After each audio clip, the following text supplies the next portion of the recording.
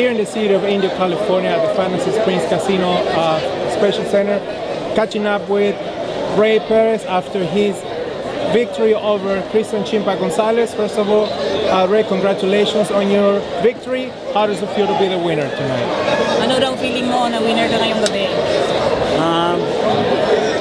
Una, salamat ako sa Panginoon at masaya ako first time nanalo dito sa Amerika. He said that he's very thankful to the Lord up above, and this is the first time that he won this bout in the United States of America. Chimpa Gonzalez, he was a crowd favorite. He was probably the favorite to win this bout. How did you overcome? What was the game plan coming into this fight to beat an opponent like Chimpa Gonzalez? Si Chimpa Gonzalez daw siya yung crowd favorite. Ano daw yung mga game plan mo na napatalo mo si Chimpa? Noong una, nag-aaralan talaga namin ng coach ko sa Coachella Gym. At nag-aaralan ko ang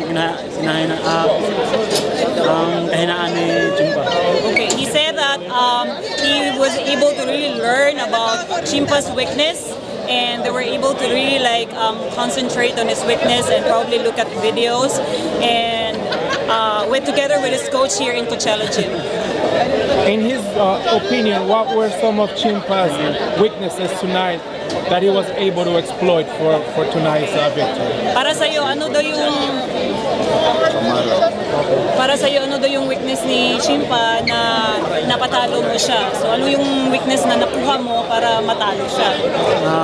Alam ko mahina siya sa pangaan, sa katawan. Kaya medyo dinamihan kong suntok.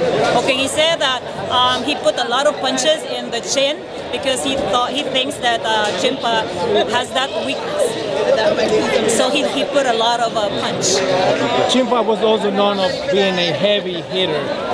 At any point during the fight, did he feel Chimpa's punches? Okay, si Chimpa daw is a heavy hitter, yung malakas magsuntok. So at any point in the fight, na-feel mo ba daw yung malakas na suntok ni Chimpa? Kaya ko naman masuntok niya, kaya sinabayan ko siya.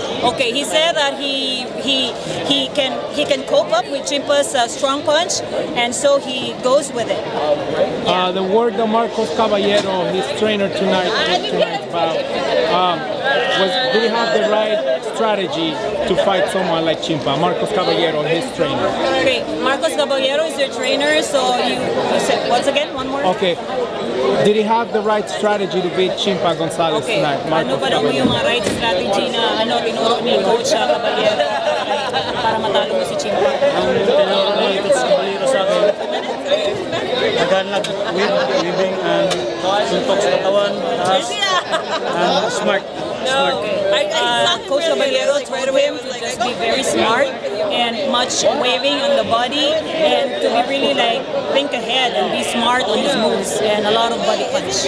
After tonight's victory, there is a big Filipino community here in Southern California. His fight was probably being watched in the Philippines as well. What's next? What does this win mean to Rey the Flash Perez? Okay, sabi niya after this fight, merong malaking celebration for Filipino community. What is next daw for you? Ano yung sa susunod mo na laban o plano? Naantay lang ako ng pagkakataon na bibigyan ako ng manager ko tumutulong sa akin.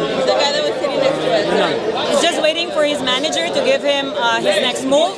As of the moment, we're still don't have plans yet, but we're gonna let you know as soon as possible. You think we'll be seeing him soon on another Golden Boy boxing?